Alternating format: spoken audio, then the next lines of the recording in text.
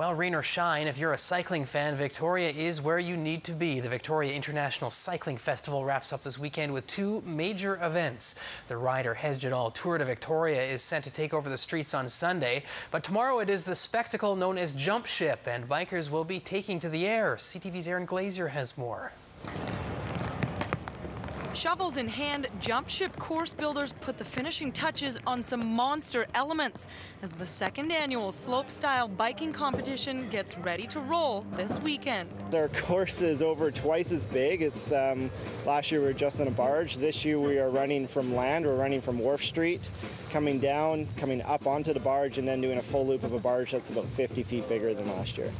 Local riders and a sprinkling of Europeans will make up 32 of the world's top free-riding mountain bikers.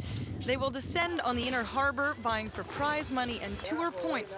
And despite the soggy conditions that prevented them from getting in a practice ride today, expect big things from riders such as Sam Dewick of Vancouver. A little mucky down here, but once things dry up, this is what you guys are going to be riding over. Huge jumps. Yeah, this one here is one of the last jumps on the course. It's going to be definitely one jump that the guys here are going to be throwing some big tricks. And those tricks have some pretty outlandish names of their own. You're going to see guys doing everything from 720s to back flips, front flips, flip whips, just anything you can think of on a bike, guys are going to be throwing it down here. There's something for everyone, set to the backbeat of local DJ Andrew Sherry.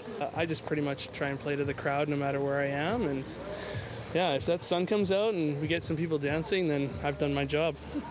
From food and bike vendors to a 1,500-person beer garden that's conveniently covered, Union Jumpship is another cycling event that's putting Victoria on the world's bike radar. Part of the reason why we put on these events is to show people that, you know, Victoria is a fantastic place to live, work, and play, and we have cycling galore no matter what type you're into.